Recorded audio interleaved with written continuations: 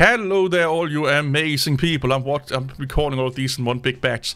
So we're going to talk about now, are you wasting money on power supplies, PSUs? And I will surprise you right now. No. This is probably the most important thing in your computer. You should think like this. What is the most expensive power supply I can get away with buying? And buy that one.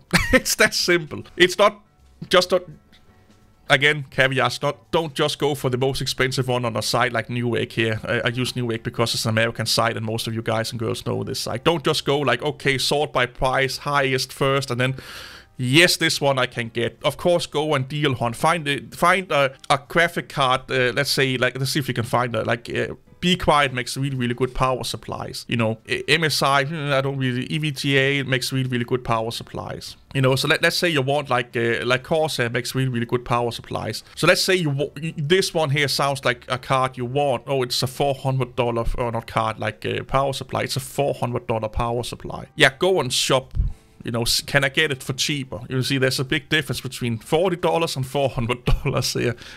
And with power supplies, you get what the fuck you're paying for, up to a certain degree. You know, there's the rule of diminishing returns. If you don't know what that is, go research it. It's where you pay more than what for more.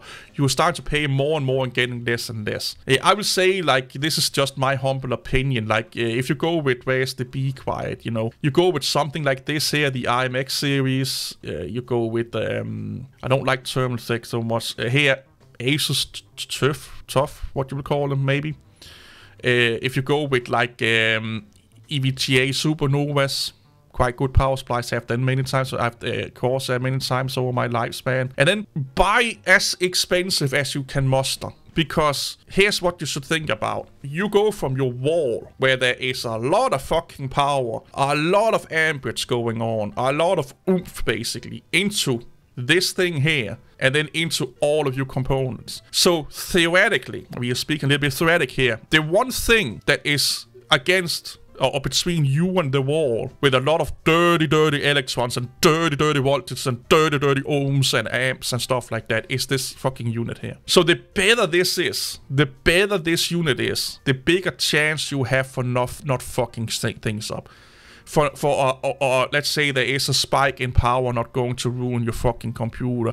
If there is lightning is hitting a transformer somewhere in your place, it's not going to ruin your components and stuff like that. I have seen people spending up to $1,000 on a motherboard when they should have spent it a couple of hundreds. They spent thousands of dollars on fucking graphic cards and a couple of $300-400 on a CPU and massive like $200-300 on RAM, and then they buy a fucking power supply for $30. And then one day they turn on the computer and everything is just fried. Or there is a surge somewhere in the wiring in the house or apartment unit, everything is fried, or their graphic card is fried, or their motherboard or CPU is fried. I've seen it so many times. Like, I can't even count it, and heard it and talk to people that experienced it. Buy as expensive quality power supply you can get away with. Don't, again, like I say this to everyone, if it's from a company you've never heard of, don't buy it. If you can't pronounce the name, don't buy it.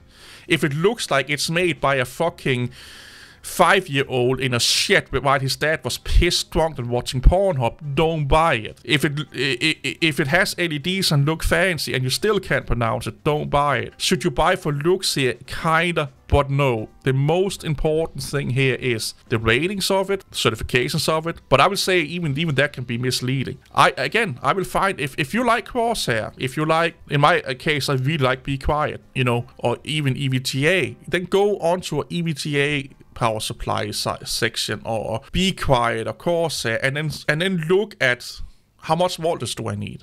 You know, that's probably the only one. Or how many watts do I need to buy a 1,000-watt power supply if my system is only going to use 500?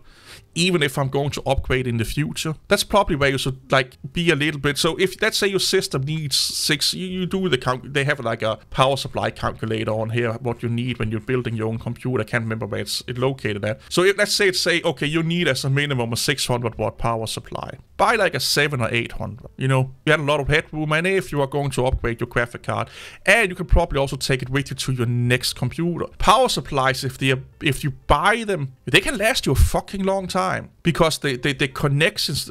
Right now we're going to move over to another ATX connection for the motherboards and stuff like that, and CPU or GPU. So it's beginning to use other connections. I think it's called 5.0 or 2.0, I can't fucking remember, but they're going to start to use new like connection types to get more power and cleaner power to the graphic card. So now you have to be a little bit aware of this. But this format, like the connection formats and stuff like that, have not changed in years on power supplies. Close to a decade, if I'm not mistaken, if not longer. They have been the same type of connectors on all motherboards and SATA cards, SATA connection units like hard drives and stuff like that. And motherboards use the same connections for years and years and years. Graphic cards use the same connections for years and years and years. Hard drives, you know, SSDs have used the same connections for years and years. Like the only thing that really changed was Mole. Is it called Mole? Mole connection, or what they're called? Like the old square connections was the biggest change in many, many years on the power supply front. So you can, I'm not joking here, I've used a power supply for 8 years. I bought a really, really good, really highly regarded power supply. And when I say highly regarded, go look at tests. Go look at people that are testing power supplies like Gamers Nexus and people like that. And then buy the most expensive one they recommend. And buy a little bit higher than you need, because then you can take it with you to the next build and the next build. Like I said, I had one for like about 8 years before I had to upgrade it. And the only reason why I have to upgrade it was because, well, the not power supply, the GPU started to use more and more fucking resources, and so do the CPUs. You know, they're getting more and more power hungry. So it was the only reason I have to change was because it was just becoming too low wattage. Too low wattage. So no, you cannot spend well, technically you can, but you are not wasting money on power supplies. I would actually say that you are not paying enough. This is like if you're into football, you know, this is like the line that are defending the quarterback. That's the power supply. It's those choppy ass motherfucking muscle-bound orcs and bulls standing there in, is it the defensive line it's called? I can't even remember right now. Now that's on the defense. Offensive line, I can't remember it right now. I haven't watched American football in fucking forever. But it's those fucking big-ass motherfucker dudes standing there protecting the quarterback, and that's your power supply. If that fucks up, it can potentially ruin everything. So a $40 component can ruin a $1,000, $2,000, $3,000 computer.